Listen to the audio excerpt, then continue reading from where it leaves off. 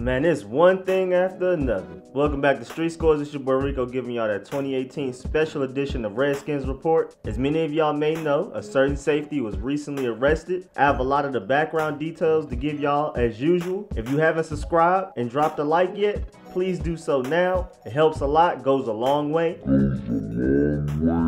Let's get it.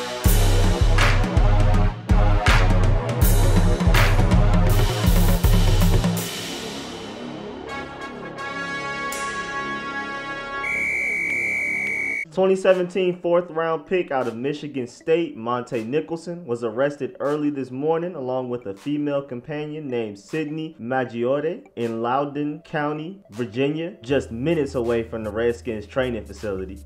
Police were called to the retail and residential development named 1 Loudoun at around 2 a.m. to break up the fight. But let me break down the general details of the fight. Montae Nicholson and the old girl were out having drinks on a Monday night in Loudoun County. At some point, Montae and old girl Sydney drove up next to the victim's vehicle and began honking their horn at the victims.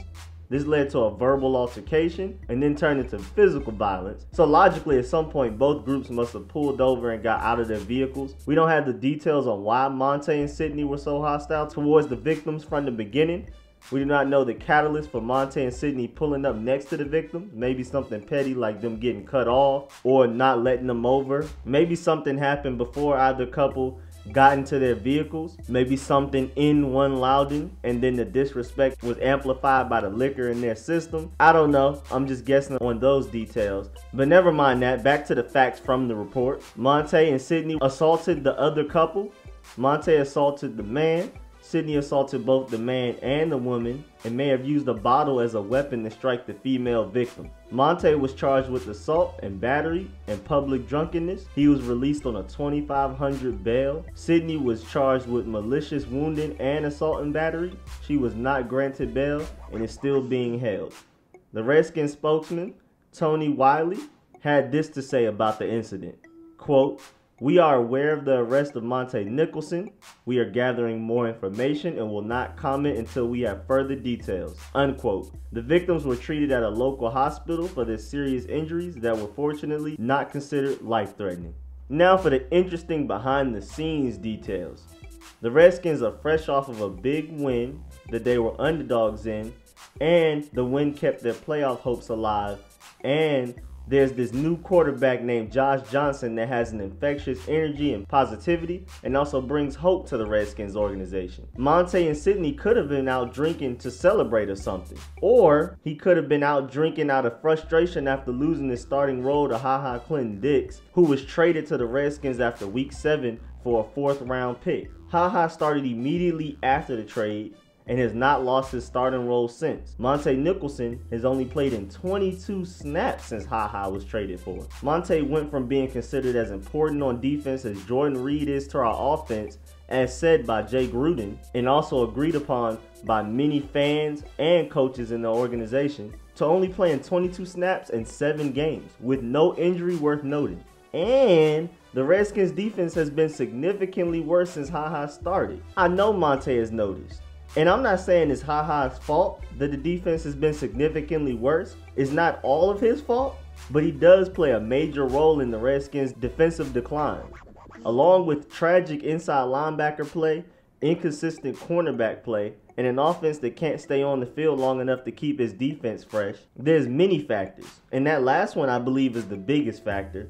That is the biggest role in why the Redskins defense has significantly declined since the HaHa trade. Any and every defense turns trash once they are tired, winded, fatigued, and mentally destroyed because they do everything in their power to stop the opposing offense, and then their offense just goes 3 and out immediately, and the defense is expected to go right back out there and do it again and again and again, never getting a chance to actually relax and catch their breath. But back to the HaHa and Montae Nicholson situation, because this could have played a major part in this whole violent situation. With HaHa playing poorly every game he started until he went against the worst offense in the league, the Jaguars, Montae probably does feel some type of way. And I'm sure he's saying to himself, I could have done that too against the Jaguars, if not better. He's also got to feel some type of way about the fact that he was showing so much promise last year in his rookie season. I'm talking about Montae. But injuries derailed his very underrated season. He wasn't able to be there every game. Bleacher Report even noticed how great he was playing when he was healthy enough to play. So to go from that to not starting, and the person starting over you is messing up in ways that you feel you wouldn't, like being out of place, missing assignments, taking bad pursuit angles, and being slow, that's gotta have you in your feelings, at least a little bit. I'm hoping he takes that energy and shows out when his number is called. And to make myself clear, I'm not saying that either of these two reasons definitely led to this assault and arrest, but I'm just throwing all of that out there so we can think of the situation around this mess. I like to call myself Sherlock Holmes because on an amateur scale, I always try to look at all the details, possibilities, and conspiracies around any given topic. And I'm just laying everything out there for y'all to form an opinion and story until we get all of the full details and some confessions from Montae Nicholson, which we will probably never get. We are more than likely just going to get some form of a public apology to the victims and the team and the Redskins organization. But one thing that people probably noticed but didn't talk much about is thank goodness Montae did not assault the woman victim. To be honest, it feels weird to say victim because with the broad details we have, it really just sounds like a fight and they lost. But I don't want to jump to conclusions. Maybe the victims were not ready to fight and really actually weren't fighting back. So I'm going to just continue to call them victims until we get further details into the case. But back to the topic at hand. If Montae would have assaulted the woman victim, this news story would have been far more notorious than it is now. Right now, anybody a fan of a team other than the Redskins probably saw the tweet, article, or app notification of Montae getting arrested. And if they didn't react by saying who is Montae Nicholson, and just not care, they more than likely still don't care. This story is not huge outside of the Redskins nation. Won't be talked about on First Take unless they use it to debate about the overall drama surrounding this organization. But if he would have laid hands on that woman victim or struck her in any way, this incident would have been huge. First of all, I would feel for the woman victim because violence against women is unacceptable. And the Redskins would get swarmed in controversy, drama, and distractions during this playoff run. And that would not be fair to the players, coaches, and staff members out there working their tails off to get this team to the playoffs. It wouldn't be fair to Josh Johnson, whose great story would get clouded over and forgotten behind Montae's hypothetical violence towards women case. Josh Johnson was just at home in Oakland chilling, hoping for another NFL opportunity, and in his first NFL start since 2011, leads the Redskins, who look like they have no hope, down 13-6 in the fourth quarter against a great Jaguars defense in Jacksonville. And mind you, Josh Johnson is playing with a lot of backups and banged up players, and he led them to a comeback victory by 3.